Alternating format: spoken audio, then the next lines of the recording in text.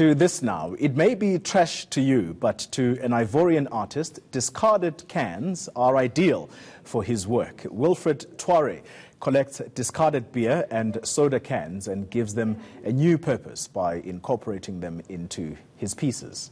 Let's take a look.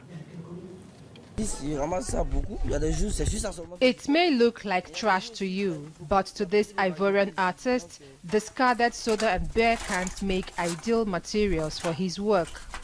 After seeing cans floating in the river and lagoons around Ivory Coast's economic capital, Abidjan, Wilfried Traore felt inspired to educate people about the need for recycling and sustainable living through his art.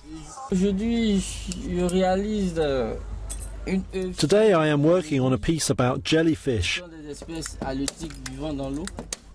We have now seen the harmful effects that waste has on these species and on marine life generally. So I'm painting jellyfish to highlight this issue, because if we keep throwing waste in the water, then these species will disappear. Au fur et à mesure qu'on jettera des ordures dans l'eau, ces espèces halieutiques seront à disparaître. After cutting the cans, he then staples the cut pieces and hammers them out for a smooth finish. Each work uses about 2 or 3 sacks of cans, weighing around 50 kilograms each.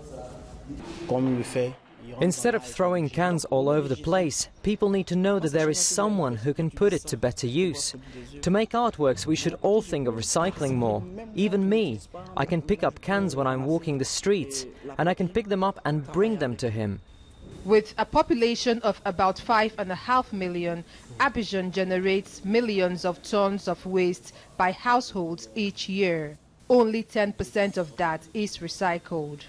Traore doing his bit to reinvent the old into something new.